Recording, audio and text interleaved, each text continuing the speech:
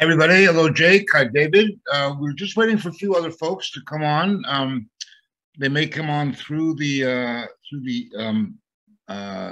the session. We'll see, but I think I'm going to start so we can get ourselves going.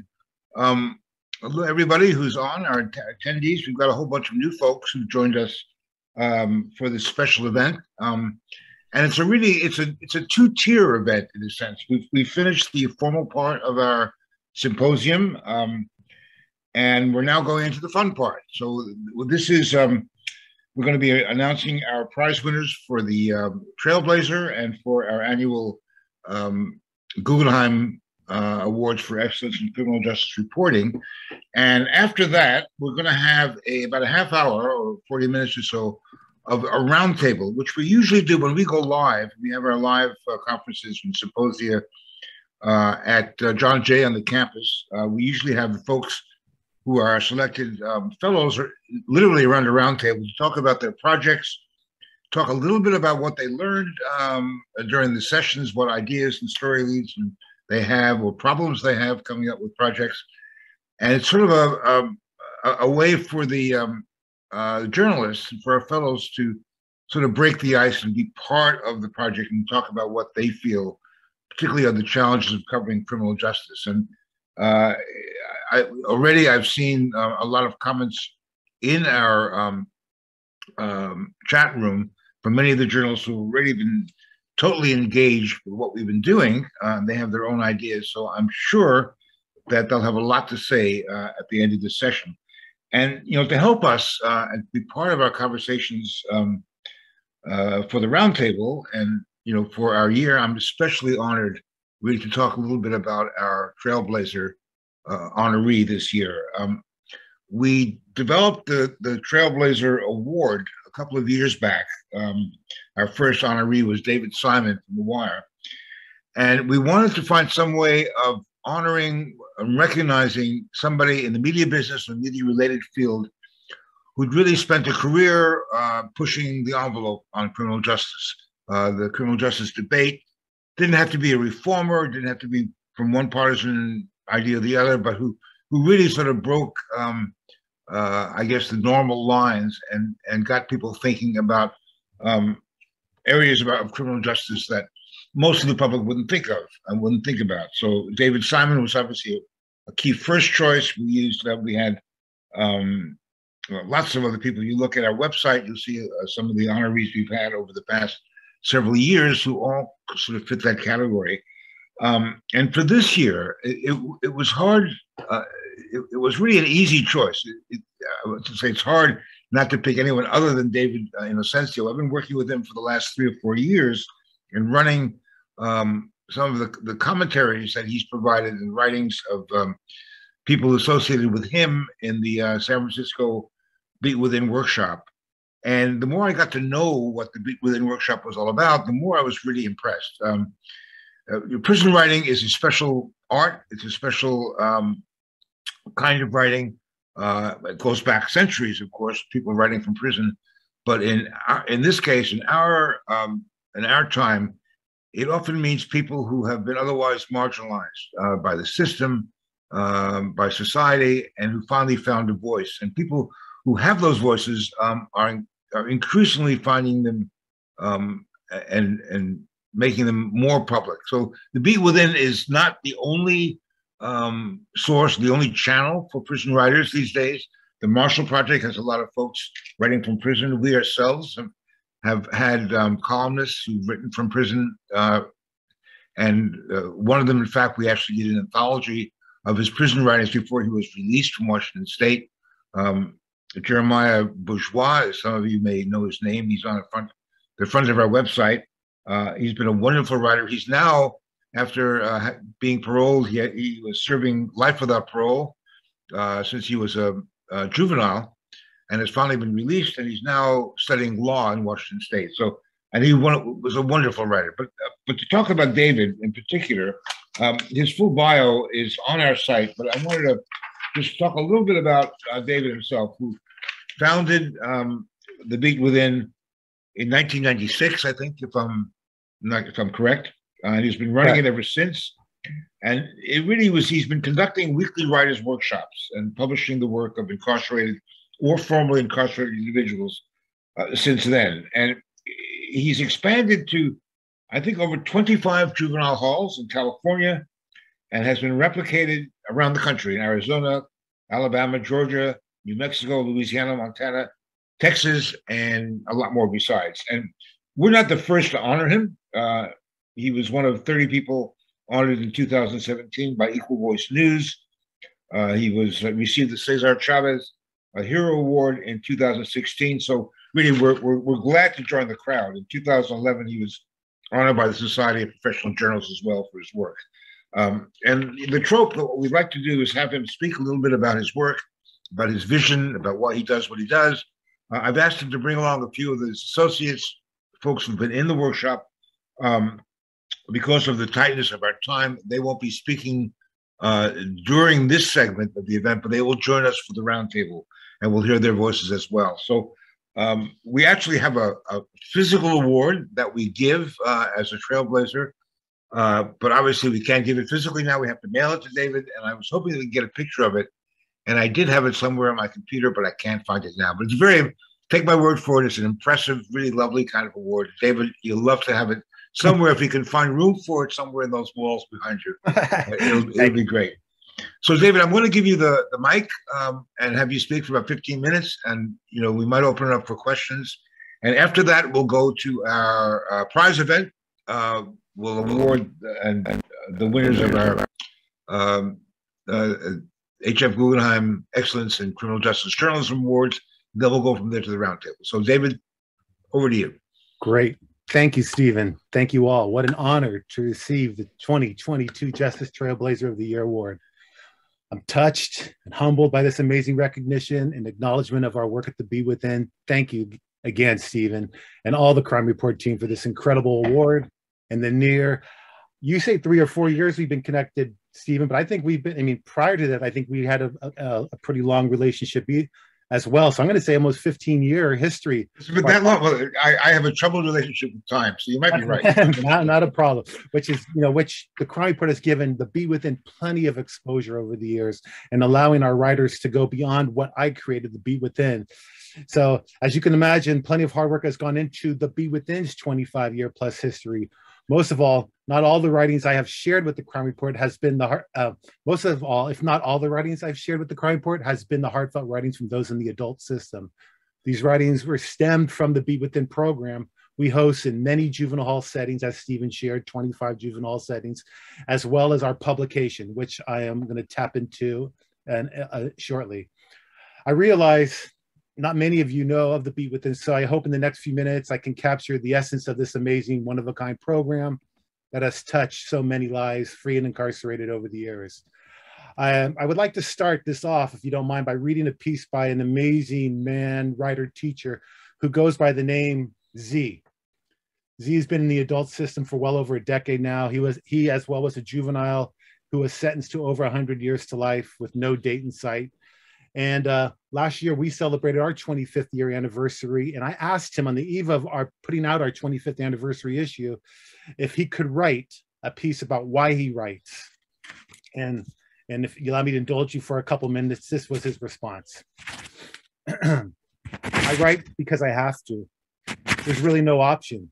It is either this or one long, silent, numb existence spent waiting in line to cash my ticket for death. When I wake up in the morning, I do not feel like waking up, do not feel like wanting to be alive.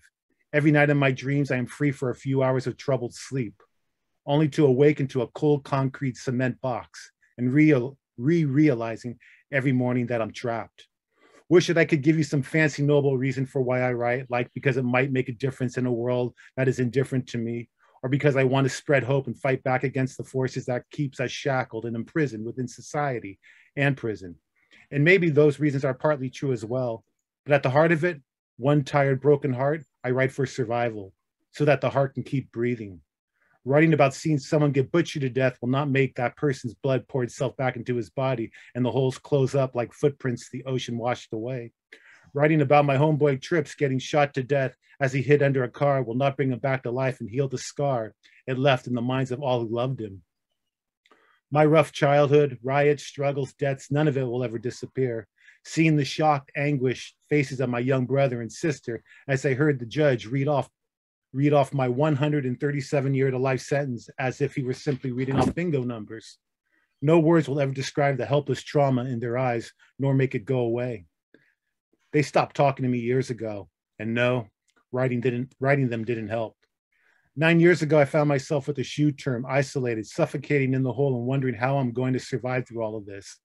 I'd wake up and realize that my fists are clenched. Memories of life and of people I loved tortured me day and night, and I had to forget them to not feel the pain. A deep hollow tightness pressed against my chest, and I'd have to remember to breathe. Oxygen is as vital as the water into the body, and writing became a way for my soul to breathe as I began keeping a journal. No, it didn't fix everything.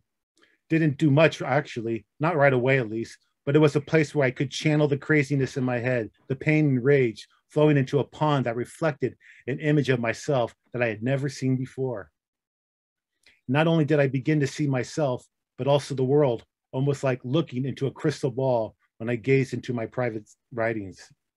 And so I guess writing helped me grow and evolve, forced me to see myself clearly and recognize that I had serious problems I needed to address. It opened up a window where I could begin to see outside the cage into a world I had been mostly ignorant to during my wild street days.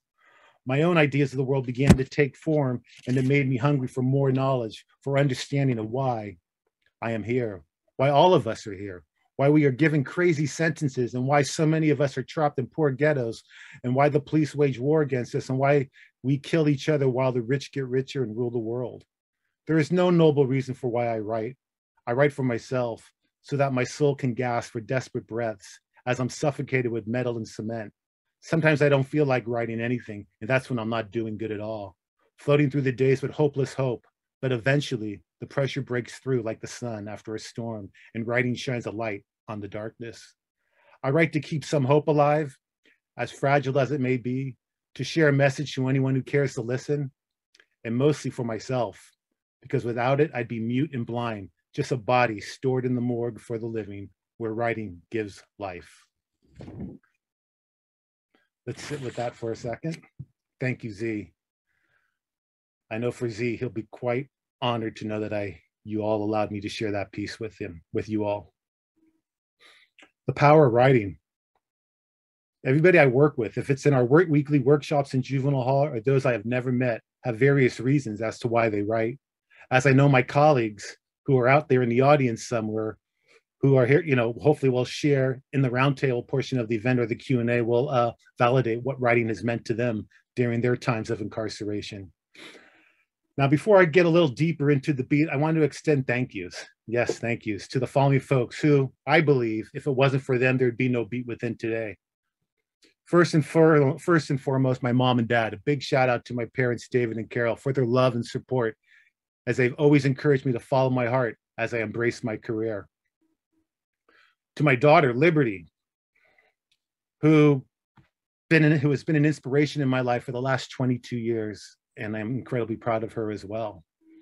To Lisa LeVice, who is not only my right-hand longtime colleague and program director of the Beat, but she's also the love of my life, my wife. Did I say that right? I feel like I'm mumbling, but yes, the love of my life. To Mary Nella Woods, who was the lead social worker in the San Francisco Public Defender's Office Juvenile Division in San Francisco when I got my start many, many years ago in the early 90s. She taught me how to advocate, empathize, and fight for our clients while learning how to write alternative sentencing proposals. She also introduced me to some of San Francisco's greatest youth advocates, such as Jack while the Omega Boys Club. I was always impressed with Jack's approach, to the point where I wanted to model myself after his great work in the community. To this day, Jack, over 80 years of age, is still touching lives and making a difference. To Sandy Close, the former executive director of Pacific News Service New America Media. She recognized me as a youth advocate and supported and warmly encouraged my efforts to bring the Beat Within to life. For nearly the first 15 years of our existence as a program, she supported and mentored the work. Then there's John Esterly of the Whitman Institute, based in San Francisco. John has not only been a champion funder of our work, but he has been a great friend and mentor, always there when I needed advice or a shoulder. Thank you, John. I can't forget Michael Kroll. Michael has been with me since day one, a true friend, mentor, and colleague. I can't imagine doing the incredible work without him. Thank you, Michael. With that said, a big thanks to all my colleagues, friends, partners, and allies. Also, a big thank you to the thousands upon thousands of writers and contributors who have embraced the beat within and have not only empowered themselves, but have given hope to our many, many readers, young and old, over the years. The nonprofit The Beat Within is a writing program predominantly for our youth. But over the years, the work has expanded to our adults in the San Francisco County Jail and inside San Quentin State Prison, where we formally partner with a group of juvenile lifers called KidCat. And that is not even counting the unsolicited submissions we receive each week from around the country, from level 4 prison yards to county jails to rehabs across the country. The birth of The Beat, our first issue, was on the death of Tupac Shakur back in September of 1996. But here we are in March of 2022. That's many years, like I said, over a quarter century. Allow me now to share our latest publications with you all, and I'll speak on that for a few moments. So let me pull this up and give you a snapshot of what the publication looks like, because I believe most of you out there have never seen this. And if you have, bear with me. So this magazine comes out every other week. It's anywhere from 70 to 80 pages of writing and art from inside juvenile hall and beyond. And I say beyond, that's our county jail, that's our group homes, that's our state prison. The magazines look pretty much the same, but the artwork is always quite impressive to the eye. And these are our recent covers of the last 3 issues. Inside is very text heavy, and it's writing and art from, again, young people as young as 12 years old to, as you know, to grown adults in their 60s, 70s, 80s, sharing their stories. For the most part, for 80% of the magazine is filled with juvenile writings. The back pages of each of these magazines are where we embrace the writings of our adults. And they have become the backbone of our magazine, The Beat Within. And probably one of the most important reads for many of our readers, if they're first timers in juvenile or the adults who are just looking for inspiration and guidance, and as we all are. I always see most of our writers and readers as incredible teachers. And as I flip through this rather quickly, I hope you can get a sense of how much text is in this and how much work goes into this every 2 weeks. This magazine goes back to every young person and every writer and every subscriber that is on our mailing list. And as well as, like I said, the youth and adults that work with us in the various institutions that we visit. So I'm trying to flip quickly through this to get an idea. And the back pages, again, are the Beat Without writings. And again, I guess it doesn't really give you much, do much good because you can't really read these. But if you're interested, feel free to reach out to me or reach out to Stephen, and I'm happy to mail you all a copy of the magazine so you can get a snapshot, so you can have a copy and learn more about the great work that we've been doing for many, many years. Like I said, our first workshop started in January of 1996 inside the San Francisco Juvenile Justice Center. From that point until September, we would show up, or I would show up with some of my colleagues or guest speakers each week, rain or shine, to do some writing with the youth in detention.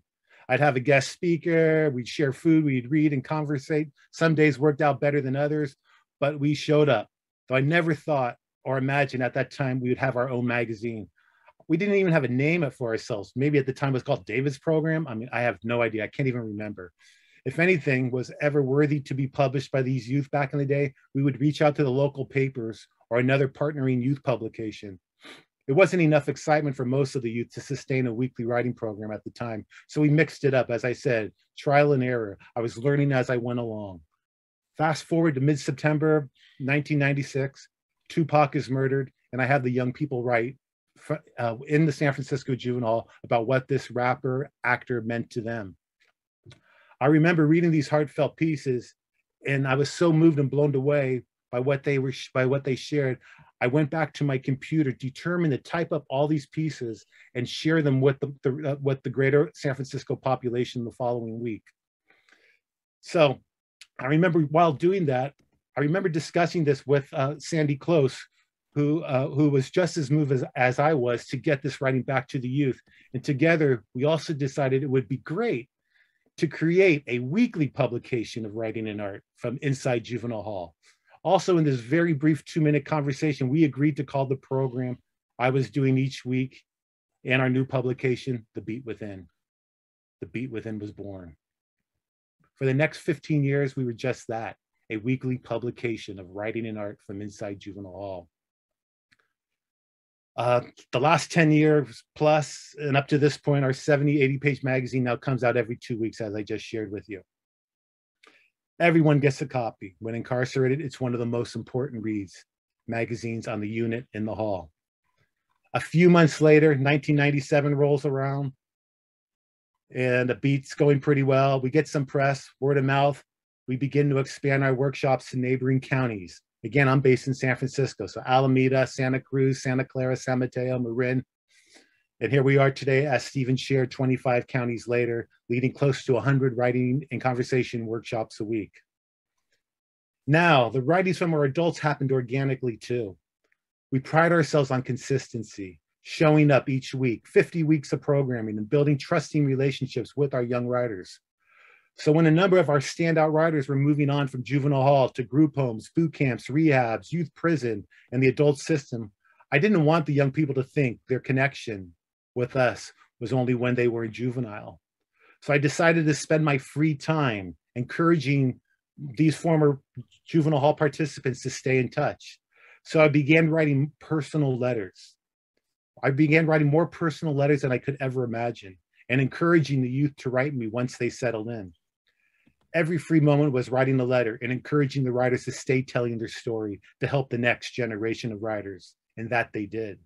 This soon gave birth to what we call our BWO, Beat Without Writers, our adult writers. And every beat issue to this day captures 10,000 to 20,000 words of writing from our elders. And as I mentioned, it has become the backbone of our publication, and of course, one of our most popular reads. These elders may be alumni to our juvenile hall workshops, or folks who have simply stumbled upon our publication and find inspiration to share their art. I believe most of the writers who write for the Beat Within are invested in bettering their own lives, yet at the same time are determined to save a life from falling further into the criminal justice system, and or what to expect if it's too late. To this day, the Beat Within receives anywhere from 100 to several hundred unsolicited letters a month from our elders eager to connect and be a part of our platform. It's very challenging to keep up with the demand of these submissions.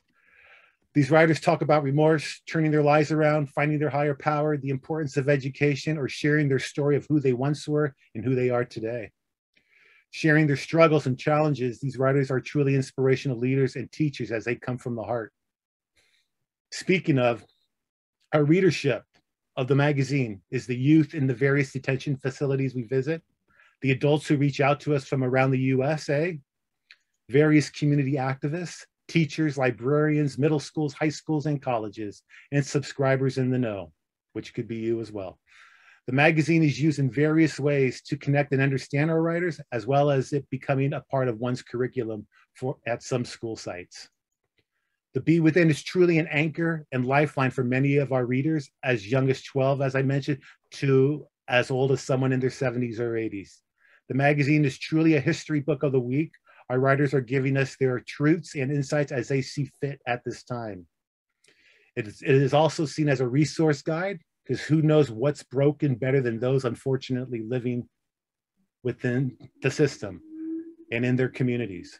Our writers courageously tell us their stories, successes, hopes, dreams, fears, losses, and concerns as they reflect on their lives, their current state, and the future. With that said, I think I've shared as much as I can about the Be Within in the time allowed. I can't thank Stephen Handelman enough and the Crime Report for this amazing recognition and award. Again, I was incredibly touched the other day when Stephen reached out to me with this wonderful news. As I mentioned, it's been a lot of hard work over the years to create this amazing publication, to do these amazing workshops, but we have stayed true to our mission since day one, giving voice to our young and old inside the criminal justice system. We look forward to building and sustaining this amazing partnership with the Crime Report and any of you out there.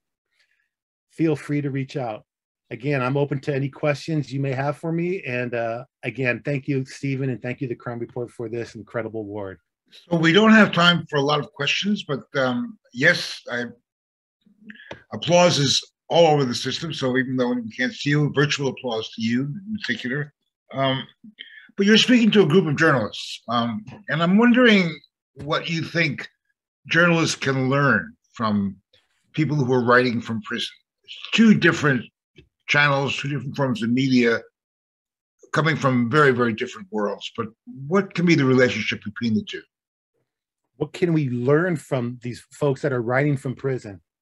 Wow. I mean, it's so important, as I mentioned, to give our writers a voice and give them a platform to tell their story. Everybody's story matters, as you know, Stephen. Everybody is a storyteller, and each story has its own unique kind of journey, and each chapter is so different. So to allow a platform for our elders or our writers to write and express their story, we're going to gain so much insight from who they are, what they're up against, and what their intentions are through their writing. And I believe that what we've been able to channel through the Be Within is that these writers, again, want to embrace the opportunity to give back.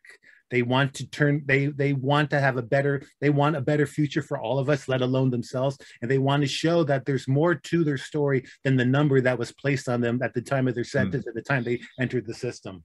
I know what we've gotten, certainly from you guys, especially during the pandemic, that we've gotten a view of what life has been like inside facilities around the country that we couldn't have got anywhere else. But I wonder, it's not easy to write from prison. There's lots of bureaucratic hassles, there's censorship, there's all sorts of issues that get in the way. So maybe talk a little bit about that and about the problems there are that exist and how you overcome them. Wow. Obviously, people who are outside, who come outside who are post-incarceration, don't have that problem, but people who are inside.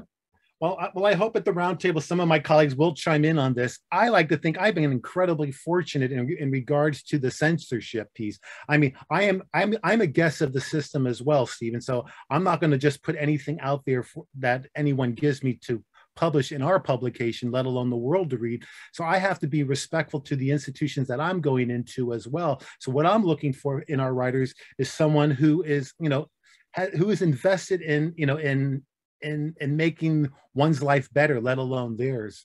And I receive, like I said, I receive hundreds of pieces, and for the most part, I think 90% of those pieces have have incredibly good intentions of wanting to give back and show another light of who they are, besides the man or woman that came into prison.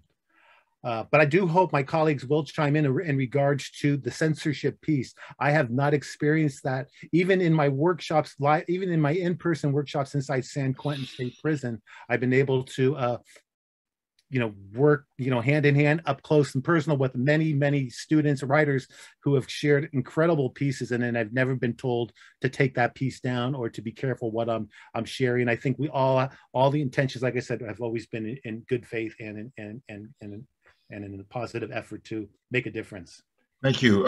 Maybe a last question here, unless somebody wants to. Let me just check our Q&A and see if anyone has to.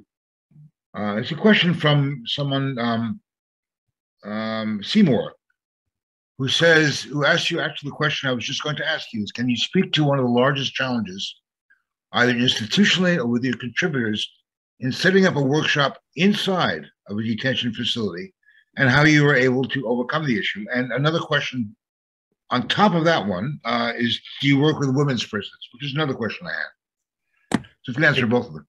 Yes. So when we're talking about prisons and not juvenile halls, because all these institutions are challenging. But I have to say, San Francisco was a mothership, the juvenile hall.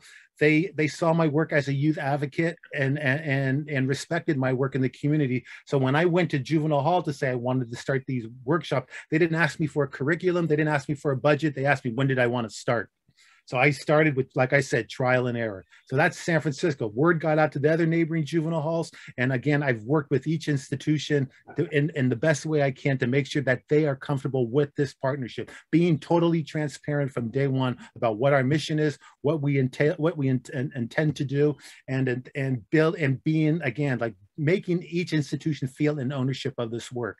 When I went into San Quentin State Prison over 7 years ago, I was invited by the juvenile lifers group KidCat, and their support was an overwhelming kind of like an amazing support. I just felt the love and connection to this amazing organization that was working inside these juvenile lifers who embraced this opportunity, and we've had this amazing partnership for, like I said, nearly 7 years, minus the 2 years due to COVID. But we're going back in this coming month, so we're quite excited about our return to San Quentin. As for working with women, I mean, I would love to, and I think there's a place for us. The challenge is, again, we're a small nonprofit. We don't make a lot of money. And that costs money to travel. It costs money to get into. I mean, it takes a lot of time to get into, let's say, Chowchilla, which is in the middle of California. But I would welcome that. We get plenty of writings from women. Our latest issue has a number of pieces from some incredibly gifted writers in the adult system that are women who are speaking about some serious issues in regards to their own recovery and the challenges of what it is to be a woman spending life in prison. So thank you, David. Last question. Next 25 years, what's your plan? Next 25 years, that means I'll be in my 80s too when I finish this work. I love the beat, and I love staying true to this work, Stephen. But it's been an incredible gift to me. It's been it's been a love for me. I love this work. I enjoy it since the day I started it. I've learned so much from the writers, if it's a teenager or an elder. I hope the beat will go on until, as the kids used to say, until the wheels fall off. I see the program, hopefully I hope they hand it down to somebody one day when the time is right. Because I mean, as long as there's people incarcerated, their stories need to be told, and I think their stories need to be told more so now than ever before. And I'm grateful that we have this small platform, the Beat Within, to give voice and to learn from these incredible, gifted writers, teachers, young and old. So it's about this time when we, in the old days, when we were all meeting together live, that we would all raise a toast to our winner, maybe have a few drinks. So let's do that virtually. Coffee, water, whatever you've got, or just thumbs up. So thank you, David. Good luck to you, and best wishes for the next 25 years. Thank you, Stephen. Appreciate you very much. And thank you all for attendance. So stay with us. So we want to move now into the next stage, our presentation of the awards for the best criminal journalism, crime and justice writing for the past year. You all know, I think this is probably the only award that's given specifically for criminal justice journalism in the country. It's one of the most prestigious awards, journalism awards anywhere. Our winners have gone on to win Pulitzers and many other prizes as well. We're always glad to be the first to recognize them. They're given in two categories. One, the best series, and the second one is the best single story. And we've actually widened. We started out with just print journalism when we began about 12, 13 years ago with the support of the Harry Frank Guggenheim Foundation. And obviously, as journalism has changed, we've changed. There's a lot more multimedia work happening. There's podcasts.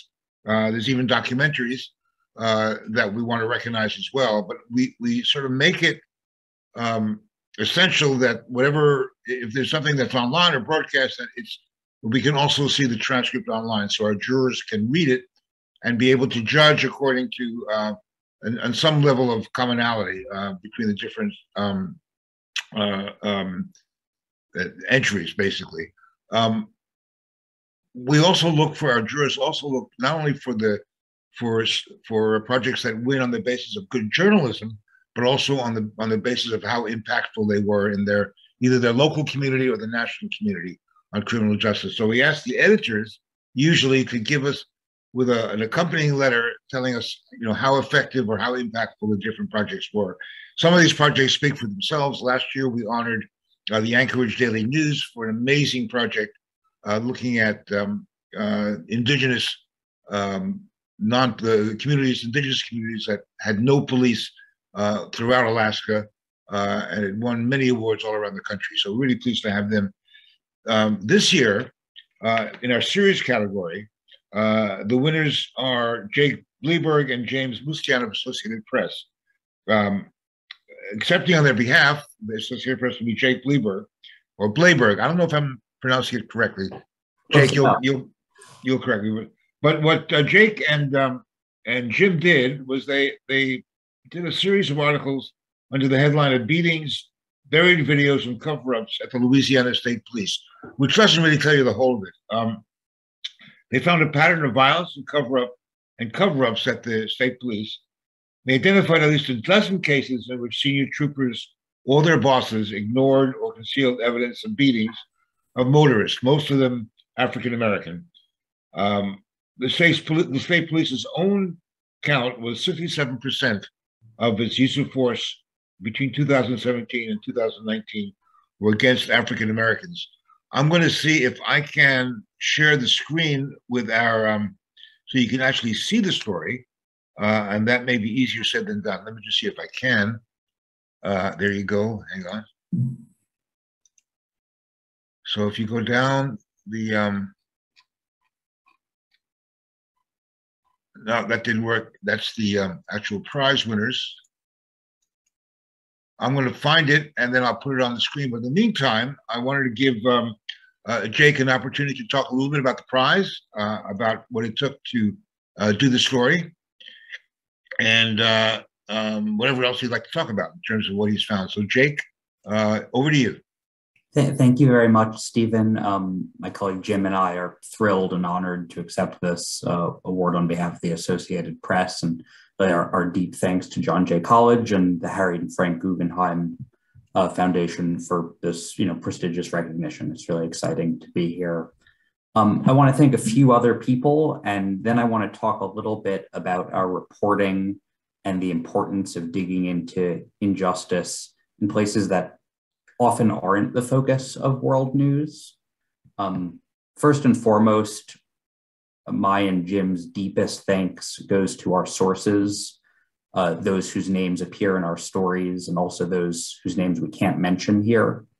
It's your courage in the face of intimidation and persistence in the face of obfuscation that have shown us the way. It is because of you all, most of all, that the world knows what it does about the Louisiana State Police. Without your relentless drive to expose the truth and see justice done, people wouldn't know the name Ronald Green, who was a man killed during an arrest with the Louisiana State Police. And if they did, they would probably only know the false story that the police told about him, that he was a Black man who died in a car crash after a high-speed chase.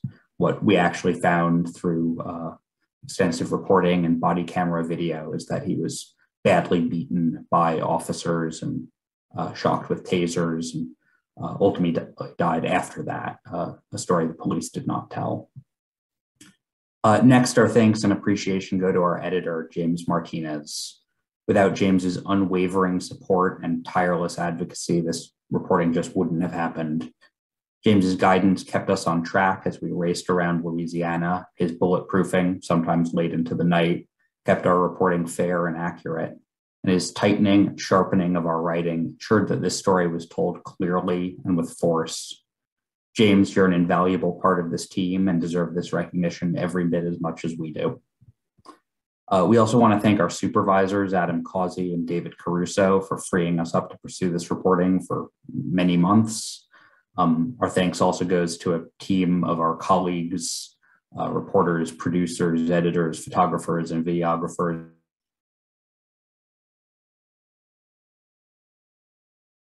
To name all of your skill. And we want to thank the higher ups at the Associated Press, especially Marjorie Miller, Brian Carvellano, and Julie Pace, our executive editor. You all invested AP's resources into hard, slow reporting in a corner of Northeast Louisiana that's far from the people and places that usually drive national news. For that, we're forever grateful, because this reporting simply would not have been possible without a great deal of time on the ground in Louisiana. I want to talk a little bit about that. It wouldn't have been possible without looking our sources in the eyes over coffee, getting to know people, without being handed documents in McDonald's parking lots, and without knocking on the doors of people who never wanted to hear from us. And a big part of that is because for every person who threatened us or slammed a door in our face during our reporting, we also met new people whose names we hadn't known before, people we only met because we were there spending time in the place we were writing about, people with things they desperately wanted to share with the world, and people who were thrilled and probably hadn't seen for a long time a journalist who was asking questions about what was happening in their community and pressing to hold the people there accountable. Jim and I spent weeks reporting, especially in Monroe, Louisiana, up in the Northeast and other places in the state, because the United States doesn't have a criminal justice system. It's got thousands of them spread out in every city and county and parish across the country. And you can't cover them all as one thing. Each of them is meting out its own form of justice and injustice. So each time Jim and I left Monroe, we left with the stories that, we ultimately submitted for this prize, but also more stories than we could possibly write. And we also left worried, worried that the pattern of violence and cover-up that we found there wasn't something exceptional. We left afraid that in too many other, too little scrutinized corners of the United States, there are other deaths that might have been blamed on a car crash when that wasn't the whole story. So I'll close with a word of encouragement to our fellow journalists. And this is, I think one of the most important lessons for me of this reporting, that when you get a tip about something wrong in some faraway place, go chase it down, because there's a story there that needs telling. Thank you very much. Thank you, Jake. Again, virtual applause to everyone, virtual toast to you and your team at AP. Before we go on to the single story winners, I wanted to do a quick shout out to our hardworking jurors. I'm not sure that they're on with us tonight, but I wanted to mention them by name because they've sifted through about 50 different entries over their 2 months through Thanksgiving and Christmas.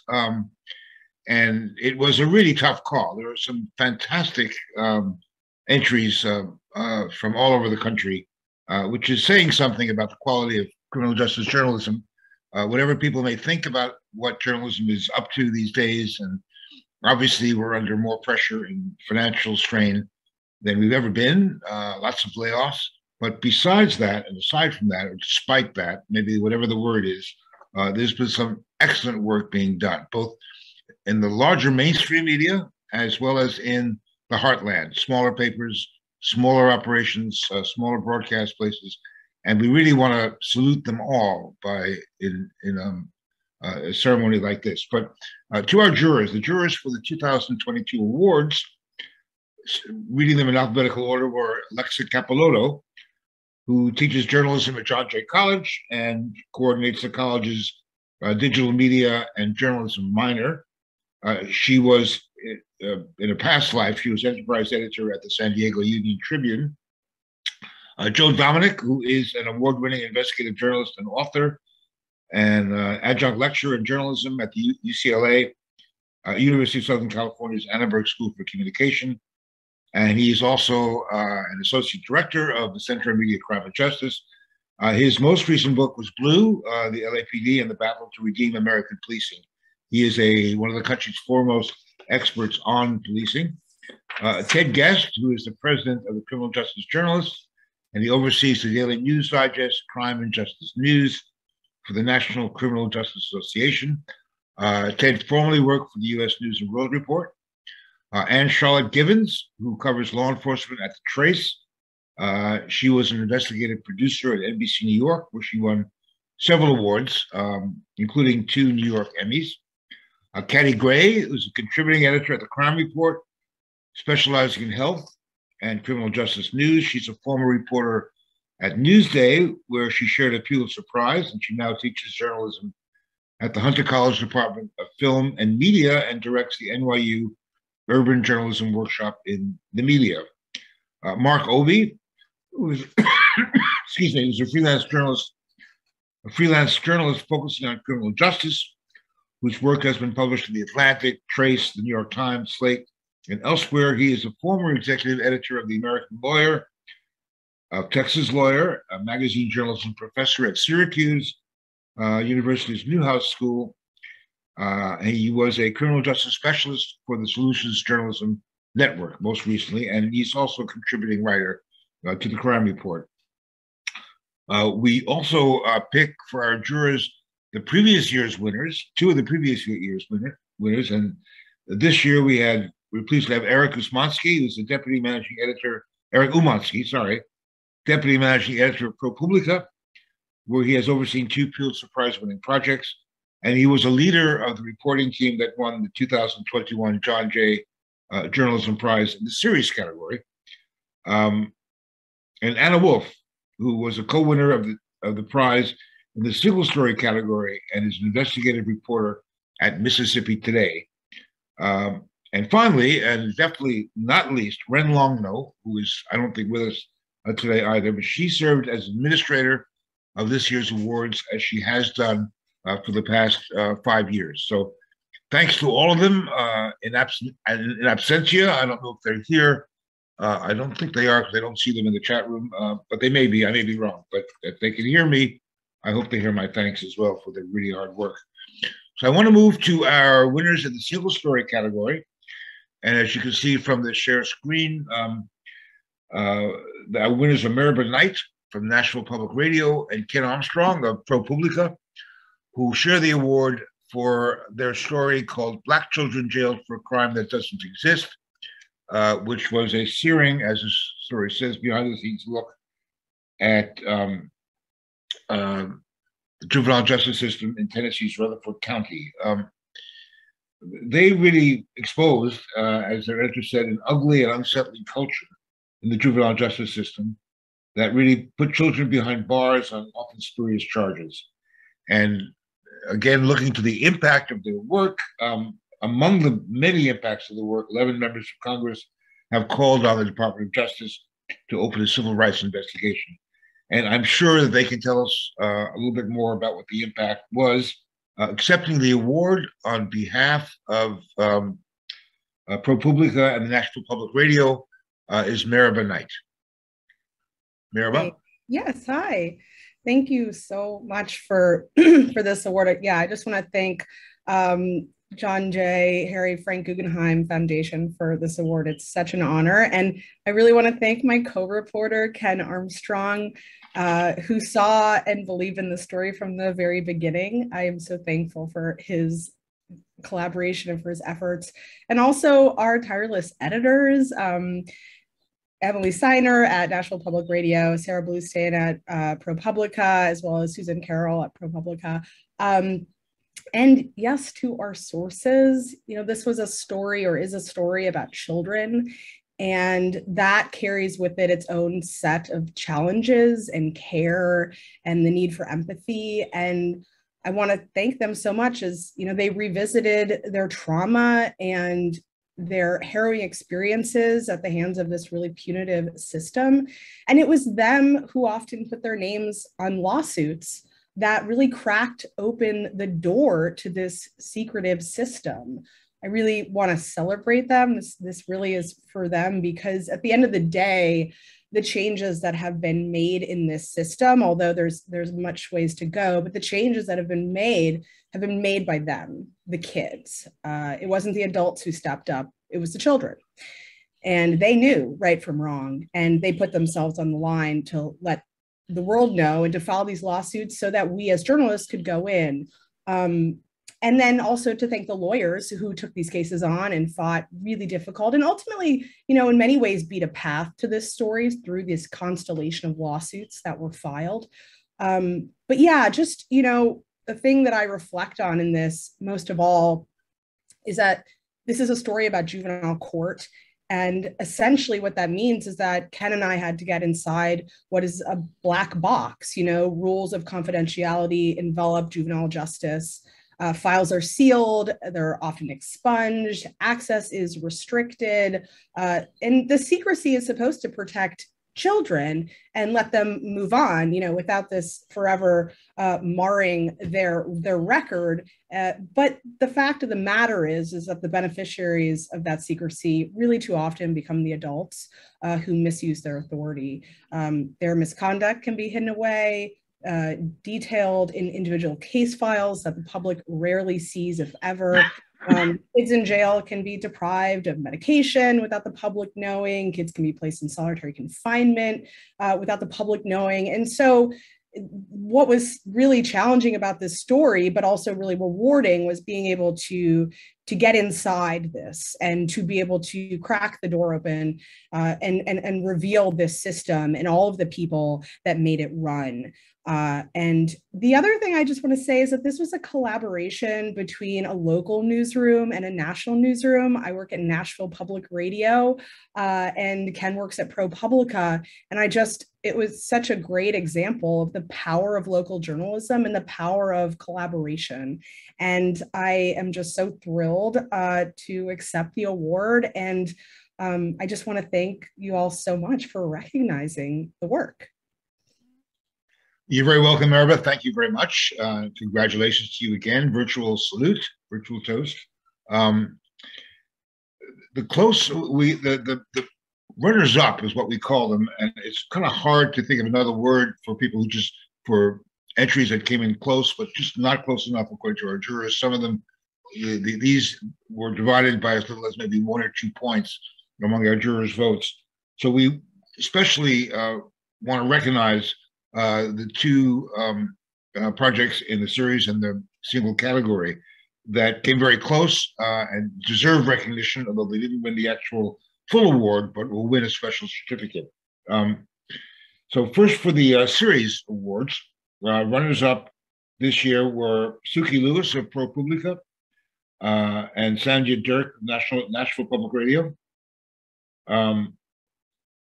For their series of podcasts called On Our Watch, using records of internal investigations obtained by a California reporting project, which is a coalition of more than 40 California news organizations. Suki and Sanjay found that police were rarely held accountable for allegations of misconduct in the state. And their 7 podcast episodes investigating police misconduct and excessive use of force expose how law enforcement violence, corruption, and accountability have been handled from the inside when the investigations were never expected to be public. So I'd like to ask Suki, who's here, to accept the award in the name of the runners-up for public radio and the California Reporting Project. Hi, thank you all so much. It's a really huge honor. First of all, I just want to say we're from KQED. KQED, sorry, I was thinking of Nashville Public. My mistake, it's KQED. No worries. And then, as others have mentioned, this is really for the people who shared their stories with us, the police officers, the police chiefs, the families, the people who were killed by police, the victims of police sexual assault. Often people that we talked to were scared and hurt and had a lot of valid reasons that they might not want to speak out or talk to journalists, but they trusted us. And it's only because of that trust and their voices that we were able to take our listeners beyond the thousands and thousands of police documents that we obtained and into the lives that were lost to police violence, the people who are hurt by this system of internal affairs. It promises accountability, but it's actually weighed on the side of self-protection, protecting officers and their employers. And, I hope that if journalists listen to this, if you take anything away from it, it's the importance of transparency and the importance of our role in enforcing that transparency. We got all these records thanks to a transparency law that went into effect in 2019 in California that let us see inside the completely secret world of police discipline for the first time. But I want to say that even now, that fight is far from over. We're still involved in litigation to get access to public records that we asked for more than 3 years ago. So it continues on and on. And many people beyond me are also involved in that fight, you know, our lawyers and our news partners across the state. So thanks to, you know, John Jay for this award. I'm really honored to receive this recognition along with my colleague and co-reporter Sandia Dirks and our whole KQED and NPR team who made this really, really, really, really hard and challenging work possible. We had to go through hundreds and hundreds of hours of audio tapes of police internal affairs interviews. We had to track down witnesses whose names had been redacted from records. We had to then, you know, form this into something that was a story and that connected both with the importance of our investigative findings and the narrative that people expect when they're listening to a podcast. And so I just want to call out some of the people who made it possible. Adelina Lancianese, who really made the audio sing, Cynthia Batubiza and Nina Sparling, who fact-checked the heck out of everything and helped us get through the mountains of records. Ho Ting Nan, who edited our data, Liana Simstrom, who kept us on task and on schedule, and huge, huge thanks, I can't even say how many thanks, to our wonderful editors, Nicole Beamsterboer, Leela Day, and Alex Emsley, who stayed up late nights, worked weekends, working to make sure that this was a representation that was true, that was balanced, that was narratively compelling, and was meaningful and had impact. So thanks to them and to the many, many other people who listened along the way and gave feedback and supported this years-long investigation. Thank you, Suki. And finally, the runners-up in the single category, there were 3 of them in one project: Simon Weisselbaum, Sachi McClendon of the Marshall Project, and Uriel Garcia of the Arizona Republic, who did an impressive investigation of the U.S. Marshal Service. I'll let Sachi McClendon tell you about it. He's accepting the award on their behalf. Their story, U.S. Marshals act like local police with more violence and less accountability, was published jointly by USA Today as well as the Arizona Republic. And it provided a rare glimpse of a federal agency that's received little public scrutiny. So Sachi, do you want to say a few words about it? Yeah, thanks. Yeah, I'm just realizing that in that photo, I'm wearing the exact same shirt, so I need more. You have changed it, I suppose, since then. yeah, I haven't changed in 2 years. But yeah, so I'm Sachi. I'm accepting this award on behalf of the Marshall Project, but I was just one piece of this. Simone Weisselbaum brought me onto this project. I was just freelancing for them, and Uriel Garcia, great reporter at the Arizona Republic. He's now at the Tribune, I believe. And so I'm just over the moon about this. And I guess I'll just speak real briefly about the story real quick. So we created this database of U.S. Marshals involved shooting between 2015 and 2020 and found that they were shooting on average like 31 people a year. And I mean, that's a lot. Even if you don't think that's a lot, while I question that line of thought, and that is some pushback we got from the agency. I mean, shouldn't there be an effort to reduce those numbers of shootings? And as we kept reporting, we found that the marshals were being used in these task forces to help out local police departments or sheriff's departments or sheriff's offices with strained resources. So the marshals would help arrest, your common criminals, you could say. And before I started this project, when I thought of the U.S. Marshals, I kind of pictured these federal agents going after, the drug kingpins, or maybe illustrious career criminals, the worst of the worst, what have you. But after reporting out the story, we found that they were being relied on to execute some frankly low-level arrests. And I guess when we dug deeper, we just found the training of some of these officers that they were receiving was less than adequate. to put it mildly. And they were using some very risky arrest strategies, like boxing and cars. I believe one of the anecdotes in our stories was this task force officer shooting from his car into another vehicle. And, you know, there was this victim, Soraya Lane, 17-year-old, who just wasn't, being pursued in any which way. She just happened to be in the car, and incredibly tragic, and also it's just chaos on the part of that task force officer, right? And because these officers have this federal status, it's harder to scrutinize their conduct and behavior, and they're kind of shielded by DOJ. You know, I believe we were told that no U.S. deputy marshal had ever been prosecuted after a shooting, like ever. And I mean, this is one of the oldest agencies out there, federal agencies. But they do need to be scrutinized, not just by reporters, but also by DOJ, but also us as reporters should do that. And I think our story was just kind of the tip of the iceberg. And I imagine there's a lot more to dig into with that agency. But yeah, I guess that's all I got for y'all. I want to thank my editor, Leslie Eaton at the Marshall Project. She was great. I was just freelancing for them. I'm now at a local paper in the Bronx. But she's so incredible. And all the other reporters that worked on this project were frankly better reporters than I am. I'm a young journalist, so they really helped me out on this. But yeah, over the moon about this recognition, and I couldn't be happier. So yeah. Well, thank you, Sachi. So just if anyone's worried about the future of journalism, I think all they have to do is listen to our prize winners' work, read the prize winners' work, and know that there's a lot more stuff happening out there that is really worth writing about and reporting about.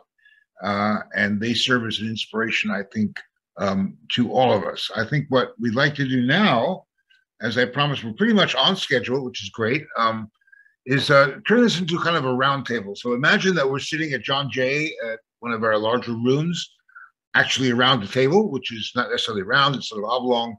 And we're going to be talking a little bit about some of the challenges of covering criminal justice right now. The theme for our symposium this year, as those of you who were fellows in the program know, was whether the reform movement that really sort of seemed to have legs over the last couple of years has suddenly stalled and run out of steam for a lot of reasons, not least the pandemic, the paralysis brought on by the pandemic, the rising crime rate, which is, and then the rhetoric, mostly of fear, that we're facing a new crime wave and is turning people against a lot of the progressives, for lack of a better adjective, reformers, from change on a whole bunch of different levels, from reducing mass incarceration to changing to sentencing reform, to bail reform, and to police reform.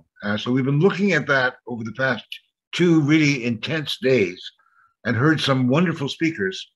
And I know that our fellows have been quite engaged, as they've seen from their questions. So what I wanted to do is sort of open it up to see what some of you folks have been thinking about, those of you who sat and endured a lot of the sessions, and any of the lessons that you've learned and how you might apply them to the projects you're planning as a result of this symposium. And then maybe go on from there to talk about things, difficulties in general of covering criminal justice in what is really a very polarized time.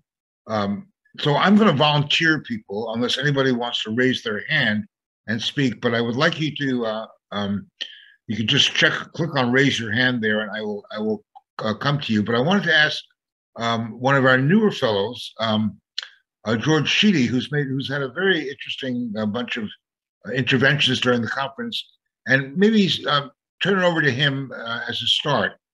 So George, if you don't mind, I think you're there. Let me just find you in the in our list. There you are. So hang on a second.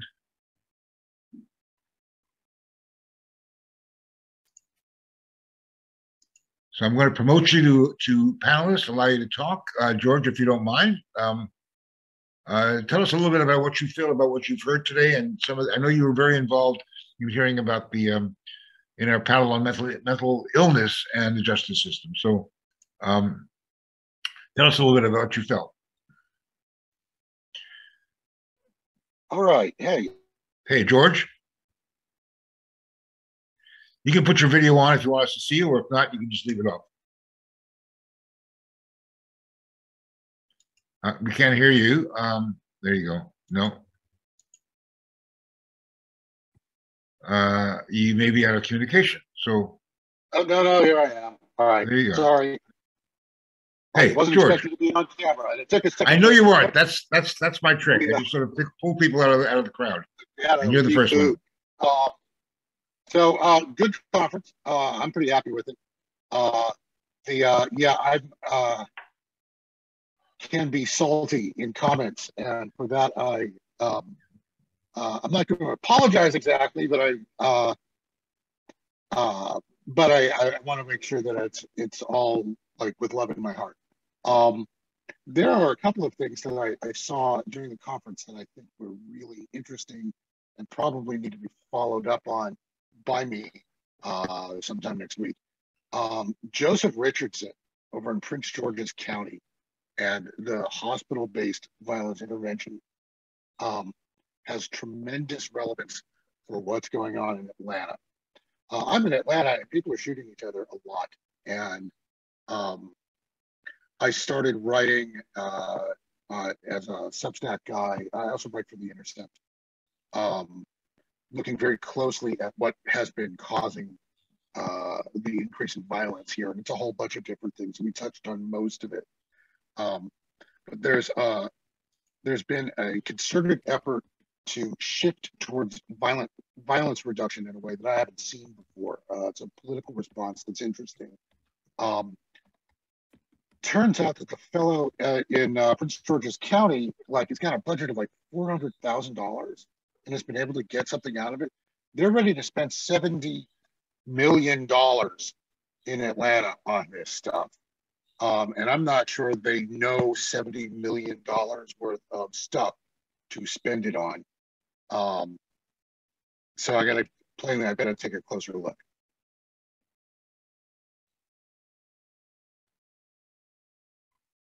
Have I lost you? Are you still there?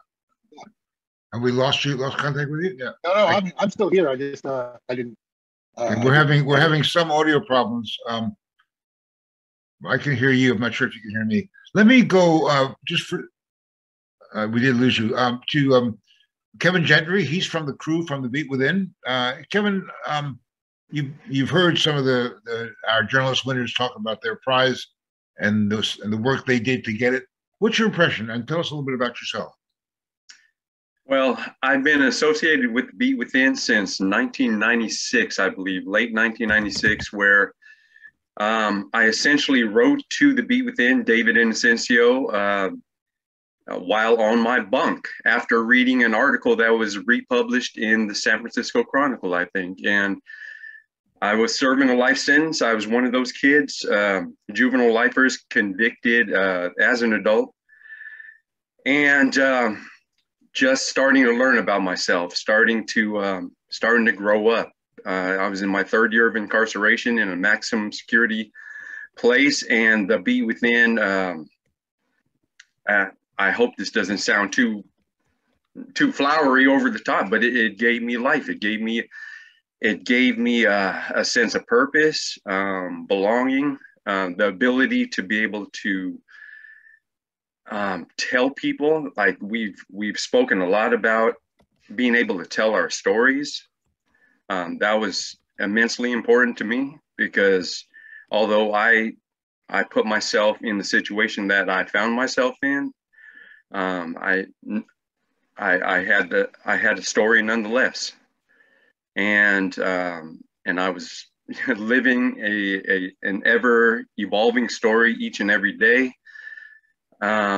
With this new place I found myself in, which was prison at 17. So I love the fact that your organization and all the people involved in this are celebrating a wide variety of people who who do this wonderful work in bringing transparency, hopefully, to bringing news that isn't ordinarily known about or heard or seen, bringing stories to the forefront. I love it. And I thank you all for it. I mean, David and the Be Within are near and dear to my heart, but I just love all this work that's being recognized here tonight. Thank you, Kevin. So it seems a bit logical to move to Chandra Bazelko, who's one of our fellows this year, has been a fellow actually in a couple of our conferences. Chandra was formerly incarcerated herself, writes columns about it and talks about it. So Chandra, what's the difference? What perspective has being incarcerated given you when you write about stories today? And you've done some really prize-winning work over the years. First of all, thanks, Stephen, for including me in the conversation and for that compliment. And I also want to say congratulations to all the award winners. I aspire to have that type of impact. I think that there's an insider knowledge, right? There's something between the lines that someone who's incarcerated can see if it's either suspicious or there's more of a story there or something doesn't sound right. That's why I always recommend that people who cover prison issues talk to someone who's formerly incarcerated and say, does this jive with what you know about how this works in a prison? And I would say 9 times out of 10 people, the formerly incarcerated person will say, no, it doesn't work like that. A big example was the story, I think it was at the end of 2019 or 2018. And it was about the people in prison being fed a special meal at Christmas. And it was during a government shutdown. And basically the guards were not being paid and they were getting a roast beef meal, supposedly all the incarcerated people in federal prisons, to celebrate Christmas. And the story made it sound like it was some kind of sumptuous meal. Really, it's just 2 pieces of sandwich meat that they dip into some type of gravy. It's not even an edible meal, much less something luxurious or, indulgent.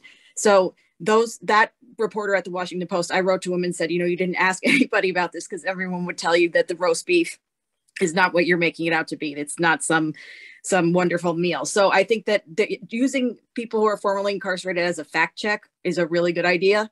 I know that my stories that I wrote while I was inside and sent out and had published did affect a couple of other reporters because they started to understand what exactly was happening inside the facility. So that would be my recommendation to all the other fellows and everyone here is that use people who are formerly incarcerated as a resource because a lot of the stuff about reporting about prisons is not the full story.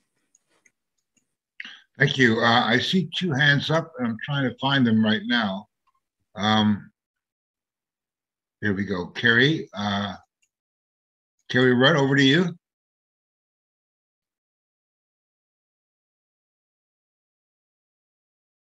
Hello, Carrie.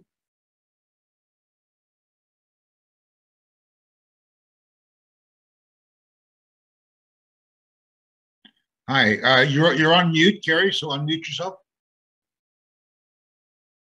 There we go. All right, we're all set. And I just want to talk about my experience with the Beat Within. And I was at San Quentin State Prison, and I was doing a lengthy sentence, and I know at that time my family had moved to Texas. I didn't have anyone in my life. And a friend of mine, he told me about an opportunity to write an op-ed with the San Francisco Chronicle through the Beat Within. And it was regarding Proposition 47 and how it's negatively affects some people, right? And people don't like county prison terms and whatnot. And he told me about the opportunity. I wrote it. And my first time going down there was me handing in that piece to David. And he was at the doorway and he greeted me. And it ended up getting published. And it just, I know as far as my life goes, and I dealt with a lot of substance abuse. I was in that jail. I've been in that jail like dozens of times. And it was like throughout my life, there was so much just hopelessness and recidivism. And when I'd written that, and I always knew I was a good writer back in school, like they told me I was like one of the best writers in my class. And I always knew I had that potential. But then when that happened, it just sparked something within me. And then since then, I've had more writing published. I've had stuff at the Beat Within and other publications. And I know it's been a sense of community too, and it's something I've never had before. And right now I got the most time I've ever had clean and sober. I have over 6 years. I got out of prison last year. And, like I work, I have a good job, like everything's been going well for me. And it just feels like kind of like the beat and my involvement has tied a lot of things together in my life, you know, just that sense of belonging. And to me, it's my love for writing, but then also my love for people, to their love for me, because I think a lot of people get lost out there, whether it be in the system, especially, right? Because that's like you feel like there's absolutely no love sometimes, you know, where you're just being punished. And then out here in the community too, you know, a lot of people on parole and they come back out here and it's hard to reintegrate and feel as though we're completely accepted. So it's just done amazing things for me in my life, and I greatly appreciate it. Thank you, Carrie. I want to move to Sarah. Sarah, introduce you're also from Beat Within. We've got a lot of folks from Beat Within. At least you've got a sweatshirt. Are you Sarah Lynch or? No, my name is Sarah Cummings. Hi, Sarah. I'm with the Beat Within. I'm 22 years old. I work for the Beat Within full time as a workshop facilitator, editor. I send out magazines. Essentially, anything that Lisa and David need, I try my best to be there. I'm an alumni of the program, so I was in juvenile hall till I was 18. I graduated high school from juvenile hall. I aged out of the system. After being in juvenile hall, to get on my feet, I was dancing, I was stripping, I was hustling, I was doing what I could to survive. I met Lisa and David organically, and now I have a home and a career with them, and they've just given me so much, brought so much to my life. But when I was incarcerated, I was dealing with a lot of trauma. I had been sexually abused, I had been sex trafficked, and in the Beat Within, I could write about my experiences. I could write candidly about my story, and they valued my story. And that was something that I hadn't experienced in the foster care system or with social workers or with police officers. I was often questioned. I was often invalidated for my experience. And with the Beat, they showed me your words are worth being read and being seen, and you're worthy of respect, and your poetry is art. So that launched me in my writing, and I wrote a book of poetry that I still have, and continued to write even when I got out. And it gave me a way to express myself and understand my feelings and process my experiences. Another thing that's so impactful about the Beat is we all talk about systematic oppression and how these systems impact certain communities. But with the Beat Within, you're hearing personal stories. The readers are hearing personal stories about how systems impact the outcome of people's lives. And that, to me, is some of the most important work, because our stories are often silenced, and there aren't many platforms. So programs like the Beat Within give platforms for us to be represented as human beings, holistic human beings. And yeah, I love this work. The Beat Within also saved my life. Thank you, Sarah. We're amazing people. We're like a family, and grateful to be here. I'd like to go to Tom McMorrow, who's one of our fellows. Tom, can't get you on the screen, but if you allow you to talk and see if I can get you there. There you are. Tom, you're on the air.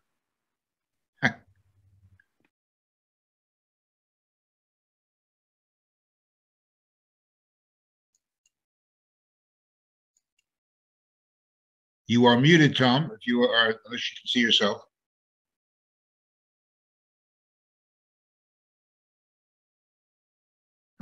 For some reason, he's not on, but let me keep trying. Unmute. I clicked unmute. There you are. Go ahead. Okay. But the whole event was really perfectly structured. It was like peeling away an onion.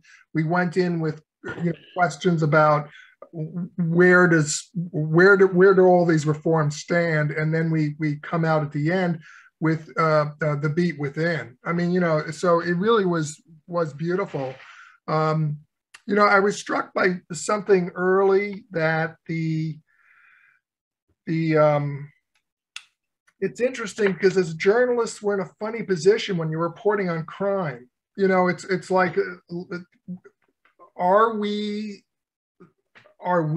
establishing the perception that the public has of crime, or are we just reporting and that is creating the perception?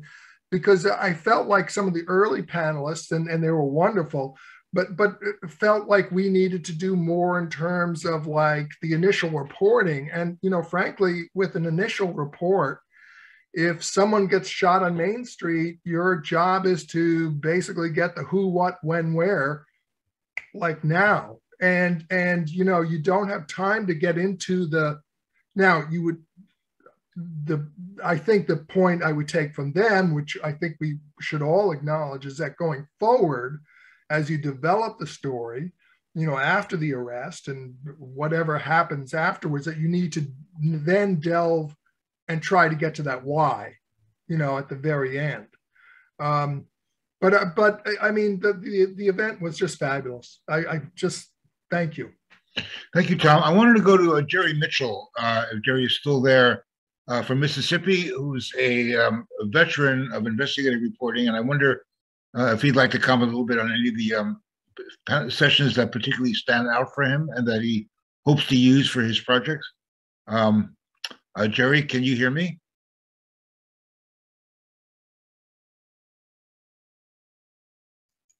I'm promoting you up if you can talk.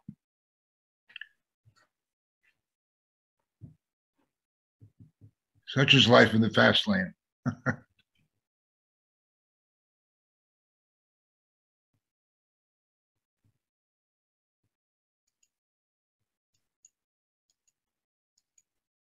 I'm trying to unmute you. Okay.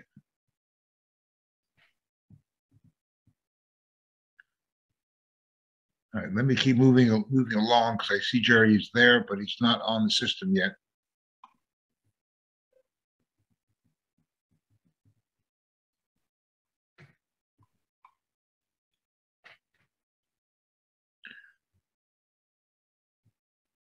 No, there you go. I'd like to move to Janae Williams from Oklahoma, if she can hear me. Oh, there she is. Yes, I can hear you. Can you guys hear me? Yes, you're in. I'm driving, so I'm not going to turn my camera on, but okay. Yeah, so both days of this have been, it's just kind of been amazing to me how directly everything that's been said ties into everything I'm seeing in Oklahoma. I work for the Oklahoman, which is a USA Today network paper, and we've had a lot of focus recently on how we report on crime and changing the way that that's done. But all of this kind of brings that full circle in seeing the reforms that I've been writing about, because people are really starting to actively pursue them here. But then we have some people, you talked a lot about some of the struggles and the struggles with that division that we see. We've got people just during our recent mayoral election who we're talking about how the crime rate has risen in Oklahoma, and it is in Oklahoma City, it's worse than it is in New York or Chicago, and saying things like that, which does create that fear in people that only makes it harder for those reform movements to move forward. And so as I'm writing and meeting these people working on those reform projects, it's just really, I see it in their eyes when they're talking to me sometimes. You see that they're like, okay, how is this going to get reported? And how is this going to be covered? And watching in our system where there's just a constant struggle between the police and the jail system and all of these different moving pieces. For me, I only being about a year into my career, it has been a crazy ride just trying to keep everything straight and cover it in a way that I feel like honors those voices that don't often. I wanted to ask you whether you felt particularly under pressure because of the polarized political climate. Are you feeling those headwinds really in Oklahoma? Absolutely. So Oklahoma is about as red of a red state as you can find. 77 counties, and in those counties, all 77 went red in the last elections. So we don't have a lot of diversity when it comes to kind of the representation, even at the local and state political levels. So the people that are there, we do see some bipartisan work being done, and I will give the people that are doing that work a lot of credit, because I have met some of our Republican senators and House members who are actively working on some of those. Like I mentioned that we've got some people working on some law enforcement assisted diversion and things like that. And we've got people really digging into that. So I'm thankful for that, but I do see people who have that tendency of criminalizing poverty and mental illness and substance abuse and things that are more of it, and they're trying to treat the symptom by putting people in jail instead of actually treating the problems by investing into the things that would solve those problems.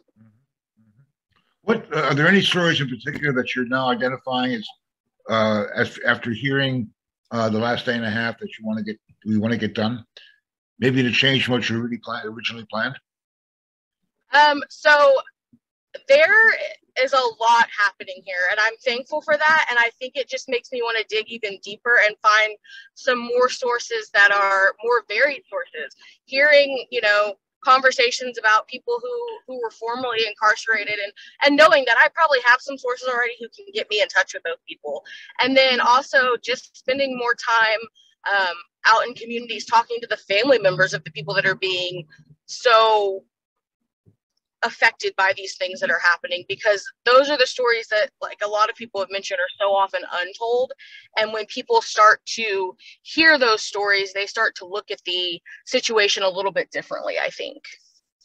Okay, moving north to Chicago, Stephanie Casanova, you've been very engaged throughout the symposium. You have several interesting ideas and questions. Why don't you take the floor and tell us what you learned this week? I think the biggest thing that I found in my notes the last 2 days is just like a re-emphasizing that police are the easy source, but they shouldn't be the only source, right? That's it's so easy to just fall back on that. I can't remember who was saying it, like with breaking news, when we report on something breaking and immediate, we just feel police said this. And I think a lot of the discussions, especially early on, I think the first discussion on yesterday, they talked about how police should not be our only source. And we should try to, even on those breaking news stories, talk to violence interrupters, people on the ground. I got a few stories of these 2 days. I thought it was great. And I'm also currently working on a story with a colleague, and it was interesting, some of the discussions we were having. The story we're working on is about the juvenile justice system and some of kind of like the brain development of children and how that plays into some of the decision making that they might do, and what kind of solutions exist in community versus in juvenile justice centers. So a lot of what my colleague and I were talking about on the side after I logged off of these meetings just kind of correlated perfectly with how we look at reform and what works and what doesn't and what the data says. So I took a lot away from it. I think that'll help me continue to do the kind of stories I want to do here. Thank you, Stephanie. I want to move to Michael Cabral from the Beat Within. Michael, I'm promoting you.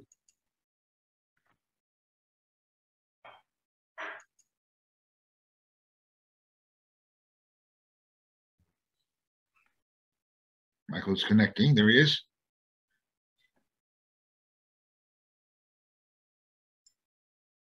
Yeah, hi. No, I really just wanted to highlight again the Be Within. Sorry to keep circling back to that, but you know what, the Be Within, so important. I've been out of prison for about 18 months now. I did 17 years on a 16-year to life sentence, which I committed. It was sentenced to when I was 17 years old. And I mean, I could absolutely echo what everybody else already said about the Beat Within, but one of the most important factors about it and what drew it to me initially, a story I always share with David Inocencio is that my first 3 days of incarceration were absolutely the hardest for me. I was new to juvenile hall. I knew I was facing a life sentence. I was incarcerated for second-degree murder. And I spent those first 3 days just in complete fear and shame and confusion and just crying and bawling and bawling. Well, after 3 days of this, I finally decided that, you know what, I need a new start. I can't just live my entire life, and definitely not the rest of my life, crying and bawling. So the first step of this new phase in my life to me was flipping my mattress. I figured if I'm gonna start a new life, I'm gonna sleep on a new side of the mattress. And in flipping that mattress, I found an old, weathered, just tattered copy of the Beat Within magazine. And in finding it, I was able to flip through it and read just however many stories of kids who not only were going through what I was going through that day, but who had been through what I had been through up until that point. And what made it so important was that, you know, I grew up a dysfunctional home, sexually abused, violently abused. I grew up also in gangs. I was a gang member for many years. And I never felt connected to anybody. So I always say that that first edition of The Beat Within that I read was the very first time, probably in my entire life, that I felt like I was a part of the world. And it felt huge to me. And it made me feel important. And so I spent the next now almost 20 years in communication with The Beat Within and in complete gratitude of what they have to offer. I mean, yeah, I was able to learn a lot about myself, but it made me a part of something. So I think, Michael, correct me if I'm wrong, I think we ran a piece by you in the crime report. If I remember correctly, I'm not sure, but I'm wondering your experience as a writer. You're not a professional writer. You didn't start out as a writer. Correct. So how has that helped you develop? I mean, have you learned a bit more? Is it something that you feel just expressing what you feel? Has that changed your life in any way? I mean, most of us who haven't been in prison, who haven't been inmates, we write because we cover criminal justice or justice issues. And we think of it totally differently from how you think of it, what writing does for us. So talk a little bit about that. Yeah, so after I spent about a year in juvenile hall, you know, throughout the entire process of trial and then sentencing. And after that, when I turned 18 years old, I was sent to the adult system. And the first 3 years of my time in the adult system, because I was a little idiot, were all spent in the SHU, the security housing unit. So basically in an isolation cell. And the cell itself was miserable, but in picking up the pen and writing these letters and then stories and sometimes poetry to the Beat Within, the cell provided me a safe enough place to actually sit down and be honest for the first time. And it allowed me the first opportunity to admit how I was actually feeling. You know, outside of that cell, when I tell stories with people, it's all to glorify everything that I had been through. And there was quite a few embellishments involved in all of these stories. You know, and maybe if I got into a fight, I would say I whooped 3 guys. But when I was in that cell, I could say how scared I was leading up to a fight. I could say how alone I felt when it was time to run from the police and all my homies went left when I had to turn right in an alleyway by myself. Or how sad it made me feel, you know, every night watching my mom walk out the door knowing that when she came back, if she came back, she was going to be high or drunk.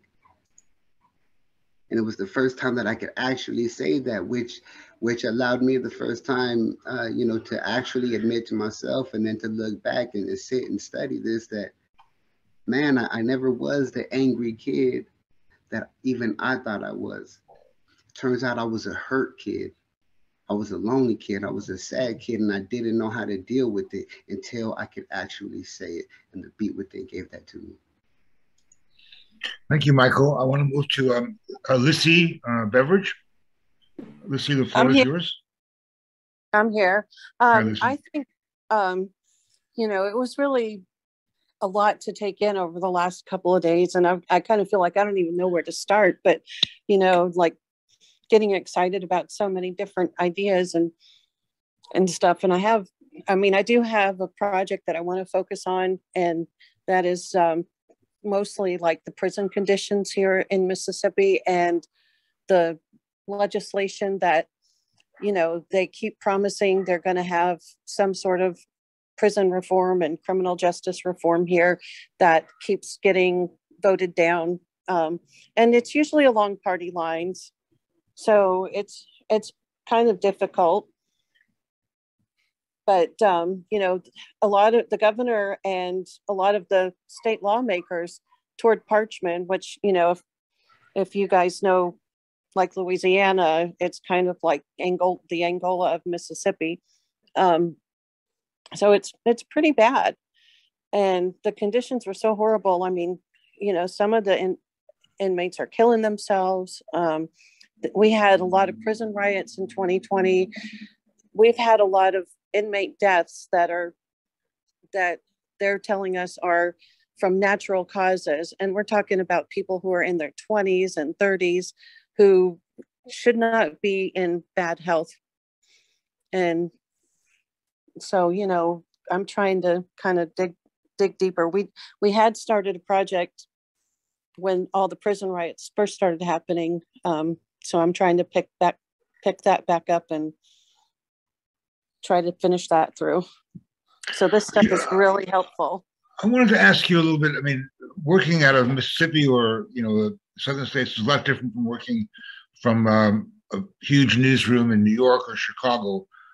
Are you finding a little bit more pressure that you've got to cover everything and that the beat is almost, you can't really concentrate on the beat that you want because you've got all sorts of other stories that you've got to do? Is that, I hear that a lot.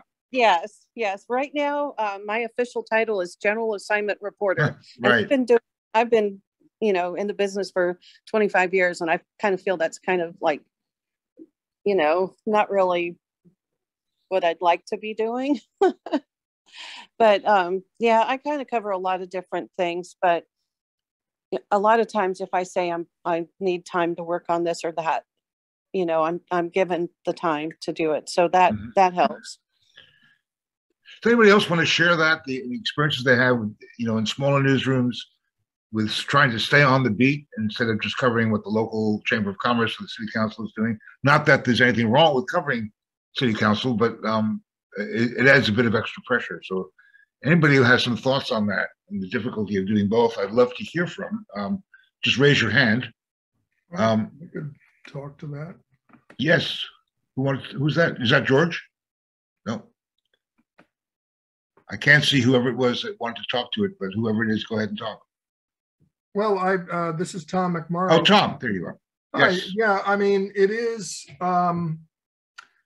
you know, that pressure of having to cover government, having to cover, you know, the different aspects. And you know, to me, my real focus is the criminal justice, or as it was called yesterday, the criminal justice non-system as opposed to a system. But you do have to scramble. You do have to, and so you have to compartmentalize the different stories.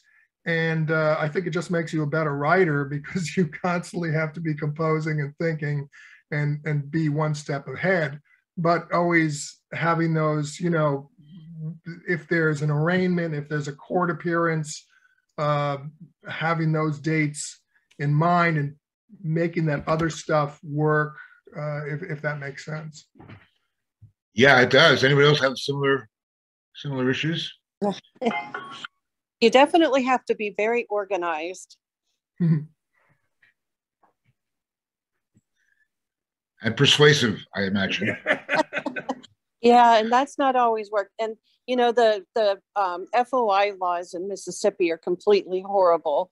I mean, it's almost impossible to get things that you want because Right. the penalties are virtually nothing. I mean, it's like if they find that you know a government body is guilty, the fine is like $100.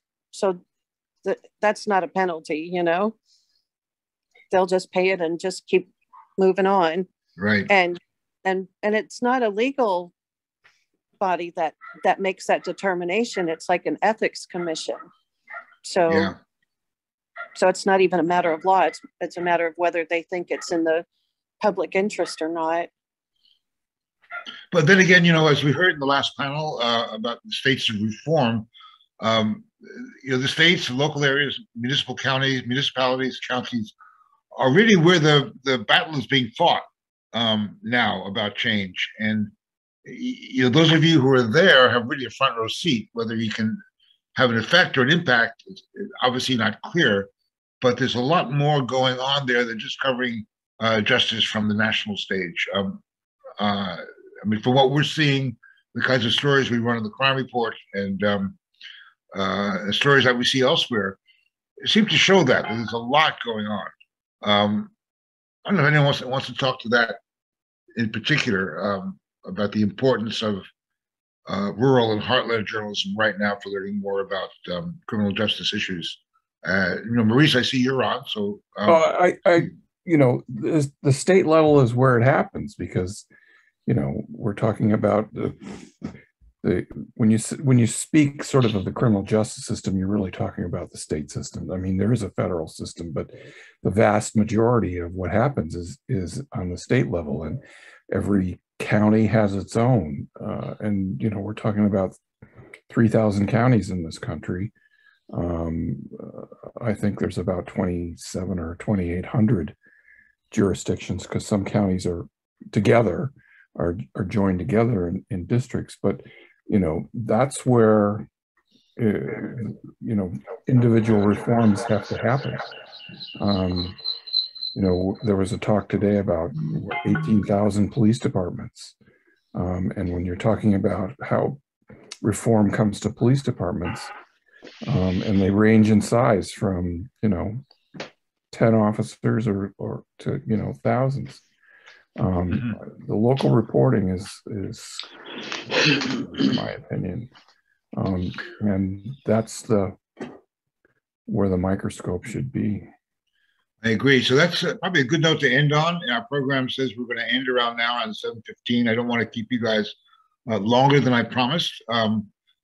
But I first want to thank everybody, our fellows, folks from the Beat Within, for joining us for this last event, which I think is pretty, in many ways, more interesting and more fun event, even than the rest of the seminar. We learned a lot from you guys about coverage and about issues that you're doing. And again, I want to wish a lot of luck to David and his crew. I see there are a lot of other people in the Beat Within who did want to comment, but they're commenting in the chat room, which is great. So we look forward to continuing partnership with you guys. And for the rest of you, you're now officially fellows. That includes the prize winners. You're part of our fellowship family at the Center on Media, Crime, and Justice. So we will be watching you and the stories that you're doing, and hopefully running them and cross-posting them on our site. All of our seminars and sessions this week were recorded, but the videos probably won't be ready for another week or two, and I'll let you know when they are ready. And I'll be posting as well a lot of the handouts and research projects that our speakers have talked about on that site as well. So, you know, check back regularly to that website, to our conference page website, to see what's there. I will let you know periodically whether we have something new on it as we build and populate more stuff on the site. But in the meantime, I want to thank all of you for joining us for this 17th annual HF Guggenheim Symposium. I hope you learned a lot. I know I certainly did, and I hope you're inspired to write even better stories over the next year. And we'll look for them, and stories that we hope will be candidates for next year's HF Guggenheim Prize for Excellence in Criminal Justice Reporting, series or project. So keep us in mind. And in the meantime, for all the rest of you, go in peace. We'll look for you next year and through the year. So thanks very much to all of you. Big salute. Again, we're all in virtual time. So if I had something liquid, imagine I do, I would toast everybody with it. Even if we had rubber chicken, we could eat it. But anyway, thanks to all of you. And we'll close now and have a great, safe weekend. Cheers. Cheers to all. Salute. Cheers, David. Cheers, Kevin, Sarah, everybody out there. Stephen, thank you. Cheers. Thank you, David. And be nice. There you go. Happy Talk to you guys soon. Thank you. Great event, all. Thank you.